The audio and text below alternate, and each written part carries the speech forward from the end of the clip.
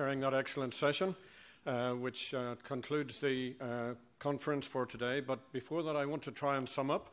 And I'm going to be very brief because there's no way I can cover three very complex areas in about 5 minutes. But I want to try and highlight what, for me, were some of the key comments made during today. And I think our first session, in terms of TB eradication, what I think was the most important statement that was made within that session is that TB eradication is an achievable goal. And I think it's particularly important that we're hearing that coming from one of the leading epidemiologists, in fact, two of the leading epidemiologists on this island. But if we are going to achieve that goal, it's not going to happen quickly, and it will take a concerted industry-wide effort and a joined-up approach in terms of both industry and government working together. But the fact that it is an achievable goal, I think, is really significant, and the fact that we've seen it being eradicated in other countries like Australia and close to eradication in New Zealand, I think is at least a motivation for us to continue to pursue that goal. The second session was around the whole question of the power of genetics and big data. And I think both Stephen and Donna highlighted just how powerful the amount of information that we now have available to us could be if we harness that data correctly and really make full use of it. And to me, I think one of the big issues is that there's a serious risk that Northern Ireland could be left behind.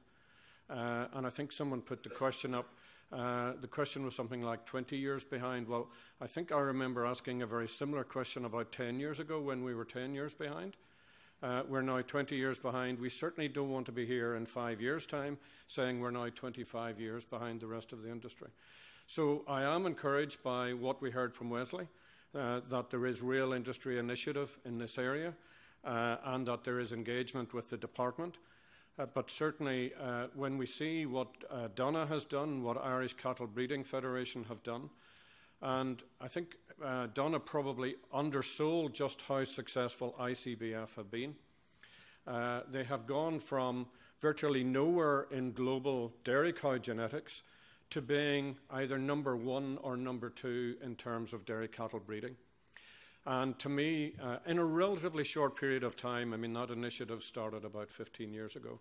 So whilst we're behind at the moment, and I would say we are 20 years behind in terms of where Northern Ireland is positioned right now in terms of our ability to bring data together.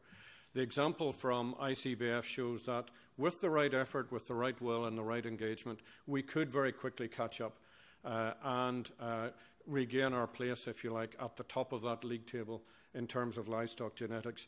And I think the lesson we have from ICBF is that we shouldn't focus solely on dairy genetics.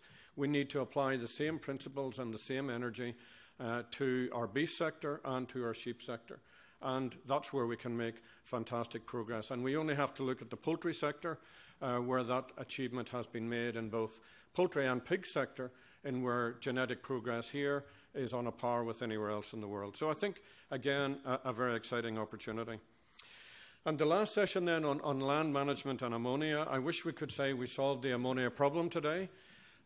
We probably at least focused on why we have a problem and some of the potential solutions to that problem, which I think is really significant.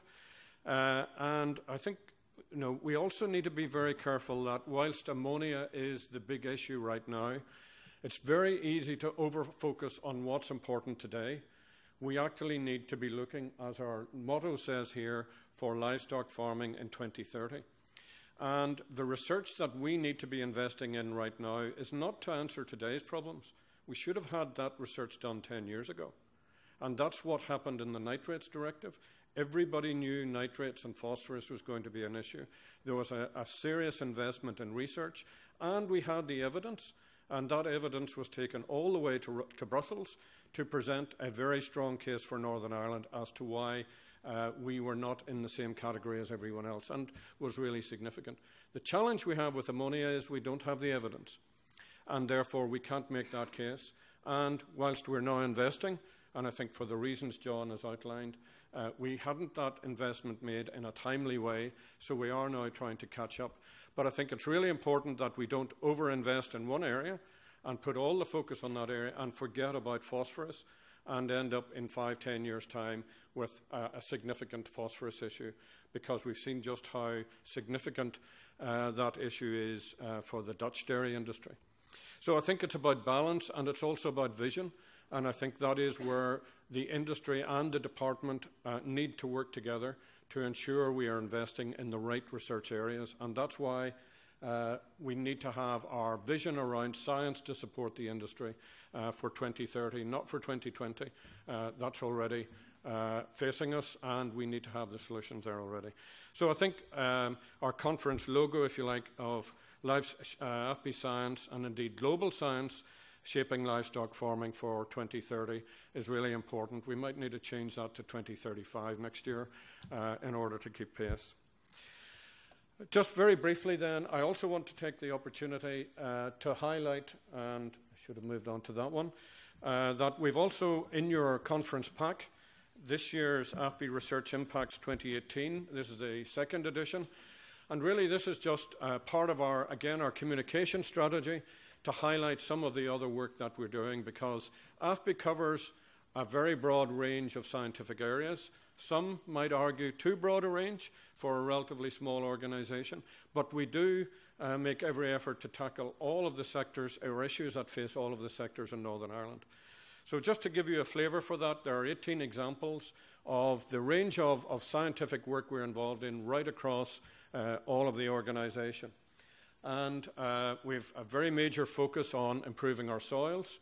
Obviously, given the discussion we've had, we've a map there around phosphorus. One nutrient we haven't talked about today is sulphur. Very significant issue, and if John Bailey was here, he would be saying, in fact, we can produce a lot more grass and a lot more forage if we correct sulphur deficiency as well as lime. So that's something we need to keep focus on, and there's a very useful article on sulphur deficiency. We've also got a very significant food research programme, and Linda Farmer is here and a number of colleagues from Food Research Branch. And a very interesting study published just recently, funded by LMC, which is showing how good Northern Ireland lamb is. And I don't think we've any New Zealand people in the audience, so we can say that Northern Ireland lamb rated every bit as well as New Zealand spring-born lamb in the months of January, February and March. So I would encourage you all to choose Northern Ireland lamb in preference over New Zealand lamb. Very important work going on beef flavour. And obviously that's something we need to focus on in the future as well in terms of sustaining markets. We need to be able to demonstrate that beef produced in Northern Ireland has tremendous flavour and succulence and is the product to buy, not just here, but right across the UK and the rest of Europe. And we also do work in Lough Neagh eels. Very interesting story coming up there in terms of some of the particular characteristics of Lough Neagh eels, but that's a story for another day.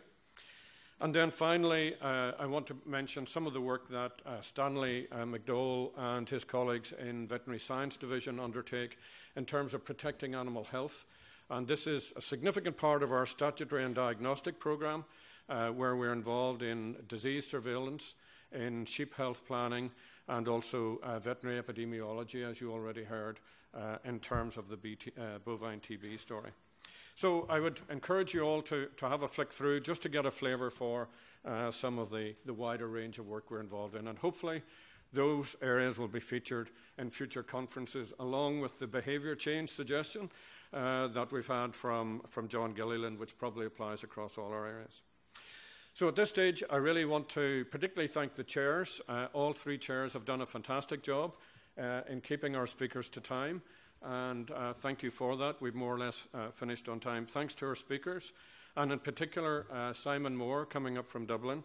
Donna Berry, fantastic speaker. I don't want to single one speaker out, but just to give you a flavour of Donna's enthusiasm, I was coming up to the dinner here last night at 7 o'clock, and I got an email from Donna saying, I'm leaving Cork at the moment and I hope to be there at 12:30.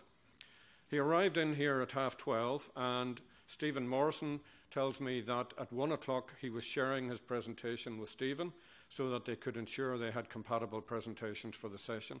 And yet he comes up this morning absolutely vibrant and passionate. That's the way we want our scientists to be. That's what a good scientist is about.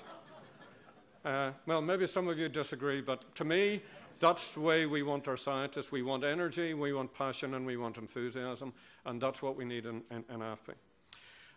And also then, thanks to John for starting off the last session, and also to thank our own AFBI speakers, Andrew Byrne, Stephen Morrison, and Donncha Doody, again for putting AFBI science in context. So finally, thank you all for attending. I hope it's been a useful day. We are doing post-conference feedback, but I understand rather than giving you a sheet, which most of you won't fill in as you leave, we do have your email, so we will be able to follow up and contact you by email with a doodle poll or some way of connecting your thoughts. And we would very much welcome any feedback on the conference, and in particular, any themes that you would like us to cover next year. And I think that's really important in terms of planning. We would certainly like to take those thoughts on board. So thank you all very much, and safe journey home.